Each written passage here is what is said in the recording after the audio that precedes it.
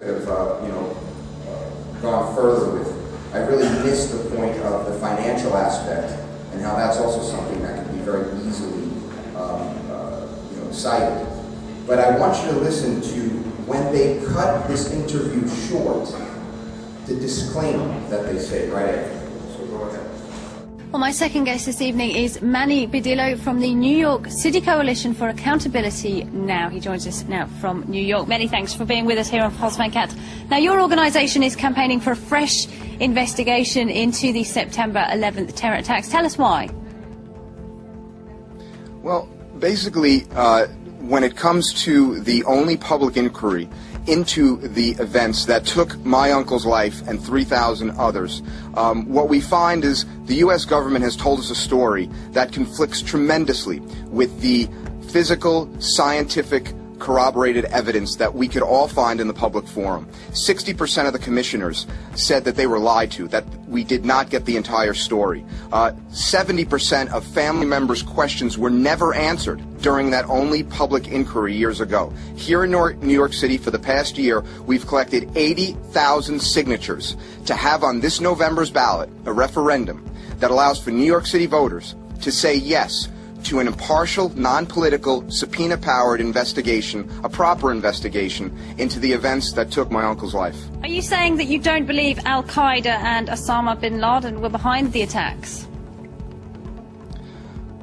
I do not believe Osama bin Laden and Al-Qaeda were behind the attacks. The evidence doesn't point that way. Al-Qaeda is a database of mercenaries that the CIA kept in the 1980s and 90s. Osama bin Laden was working for the CIA, as per Sybil Edmonds, a whistleblower who testified to the 9/11 Commission, but her testimony never got out to the public, said that Osama was working for the United States government up until 11, and look how conveniently he's worked for us since. I don't even know if the man's still alive. I do know that for the past 5 months, I've been reviewing, along with so many others throughout the world, that the scientific, peer-reviewed and refereed study put out by Stephen Jones and Kevin Ryan and 8 other scientists from here in Europe have proven that there are highly engineered, military-grade explosives found in the debris of the World Trade Center. This corroborates the hundreds of first responders and firefighters that said they were heard explosions and bombs going off in that building. Now, how did Osama bin Laden and Al-Qaeda get in there and do that? Who are you saying is behind the attacks?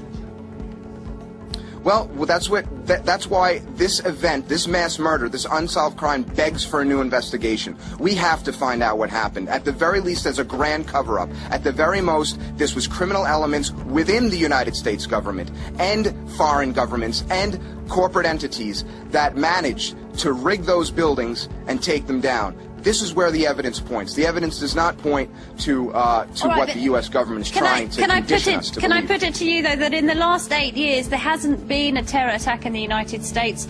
Many people say that the war in Iraq was the wrong thing to do, but that the war in Afghanistan, as President Obama says, is the right theatre for the so-called war on terror.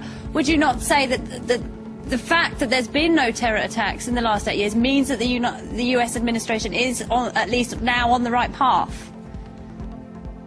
You know, it could also mean that there was no real threat to begin with. We're in Afghanistan right now, and we're bombing innocent Muslim families. We're demonizing them throughout our media. What we find is in Afghanistan, not only is there an oil pipeline that's supposed to be built through there, but we find a tremendous wealth of natural resources, including opium fields, okay? Last year had the largest opium crop in the history of Afghanistan, and this is when NATO is there. I mean, what's going on? We know the CIA has been bringing drugs into this country, the United States, for the past 5 decades. So now we have NATO and U.S. forces in control, supposedly, of Afghanistan, but yet the poppy field crop is the largest it's ever been. What's going on? Mr. Badillo, many thanks indeed for joining us. I'm afraid we will have to leave it there. Well, that's it for tonight's focus. We'd like to remind you that any views given by our correspondents or our guests are not, of course, the views of France 24 War on Terror. Would you not say that the fact that there's been no terror attacks in the last 8 years means that the U.S. administration is, at least now, on the right path?